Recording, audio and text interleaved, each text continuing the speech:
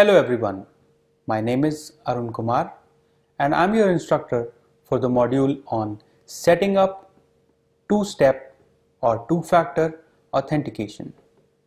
The learning objectives in this module are: we will learn about the importance of a two-step verification or a two-factor authentication. We will also learn to set up two-step verification for your own Google account. We will also see how to set up application specific password. We will see how you can access your account if your phone is lost or damaged. So every day there are tens of thousands of personal accounts that are hacked. Personal information is compromised, passwords are cracked, and lives are put in jeopardy. If you ever use one password for multiple accounts, you are exponentially increasing your vulnerability to being hacked. So why would people suggest two-step verification system? So when you give a password, you are authenticating with the website. When you give your username, you are identifying yourself with the website. It may so happen that the method in which you are giving your password can be hacked. So we need to cater to a second factor, second media, wherein you supply an additional information to complete the process of authentication.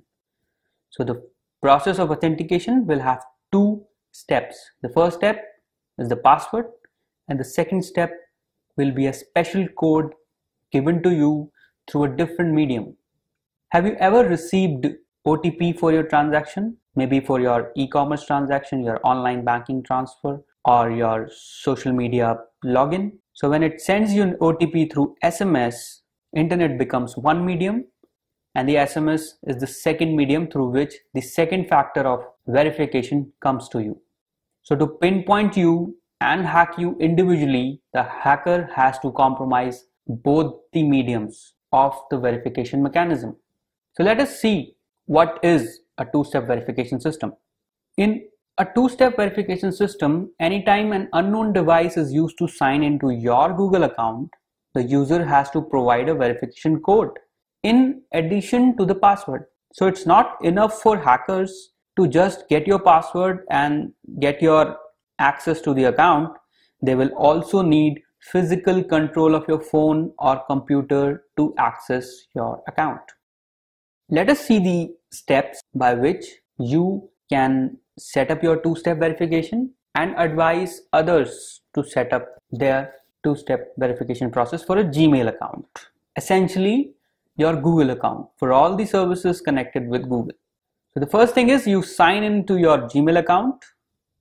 Click on a thumbnail of your avatar on the right side of the top menu bar. Click on account to update your settings. After you click on this account settings, you will land on your account settings page. You now have to scroll down until you find a blue bar that says signing in. In the two-step verification section, you'll see if you already have two-step verification turned on, it will say on. Else, if it says off, now we're going to set it up.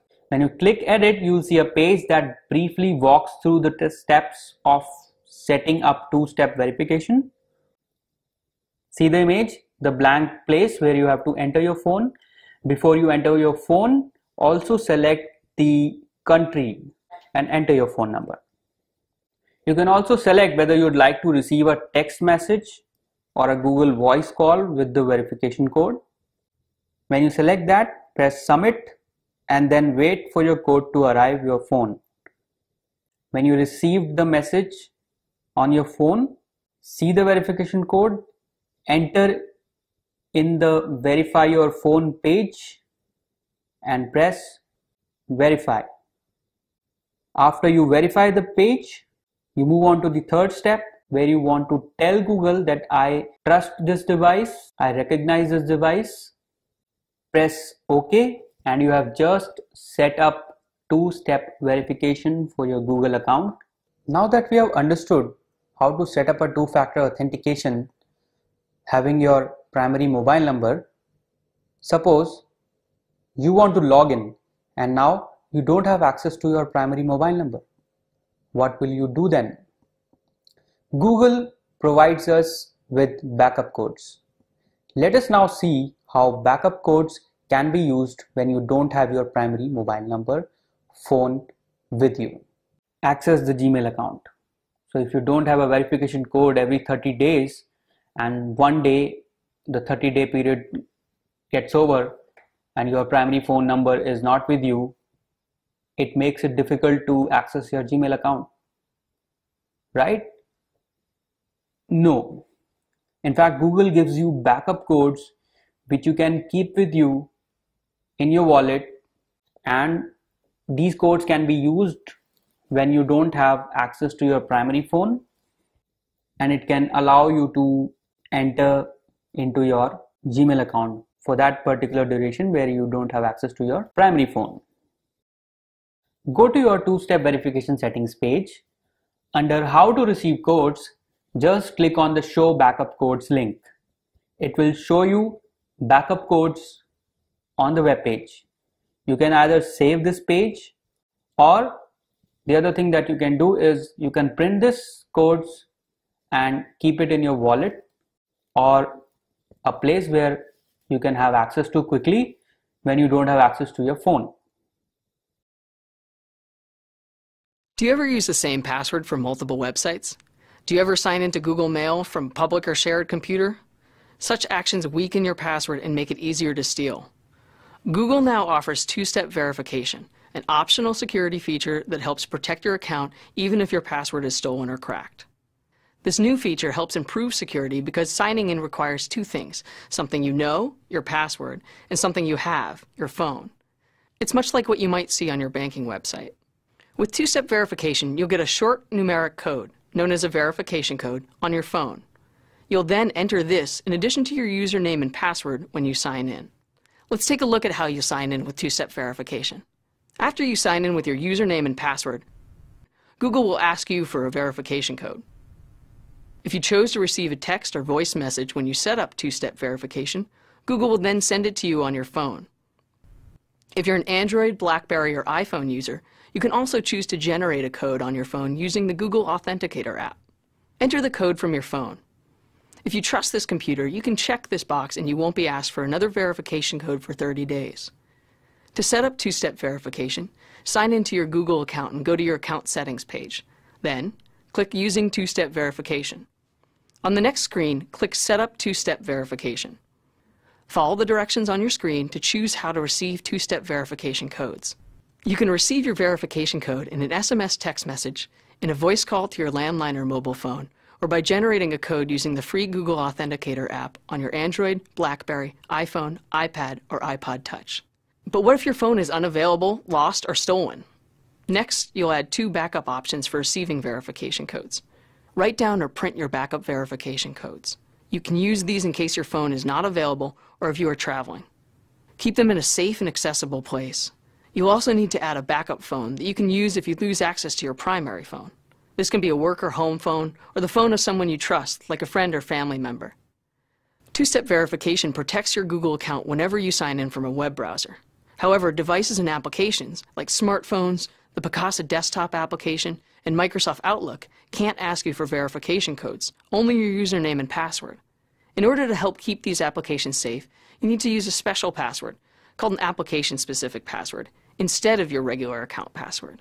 Application-specific passwords are generated by Google upon your request, and you do not need to remember them, since you should only need to enter them once.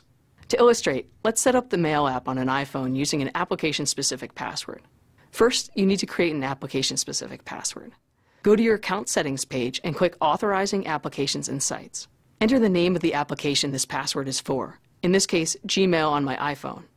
Then, click Generate. Enter the application-specific password on your iPhone, and you're done. We know application-specific passwords are long and hard to remember. That's why you don't have to. You should only need to enter these passwords once per application or device, and you can always revoke and generate a new password if needed. Thanks for trying two-step verification, and kudos to you for taking extra steps to protect your account. What happens if you lose your phone and it was a two-step verification which was turned on? how can you access your Gmail account. So you can follow the following steps. First of all, the number one step that you have to do is revoke your current application specific password. If you have a smartphone with apps linked to your Google account, they will automatically be signed out. When you get a new phone, you can generate new application specific passwords like we generated in the previous slides. You can go to them and revise the process and enter those application specific passwords to the new devices. Step 2, change your Gmail password. Even if someone else has your verification code, they can't get into your Gmail account without your new password. While it's unlikely that the person who has your phone also has cracked your Gmail password, you can never be too sure. So you must first change your Google passwords. If you are logged in to your Google account from any web browser on your mobile device, you will now also automatically be signed out. The third step is you should add a backup phone number if you have a second mobile device. Go to your two-step verification settings page and click add a phone number in the backup phones section. After you do this, even if you don't have a backup phone, use your list of printable backup codes to access your account like we explained it in previous slides. You can go to your two-step verification settings page and show backup codes, and then you can keep it in a safe place with you and use those codes to access your Gmail account if you have lost your phone. If you get phone, change your number. Now that you don't have the previous number, you change your new number. Be sure to revoke the access to your previous number on the two-step verification page.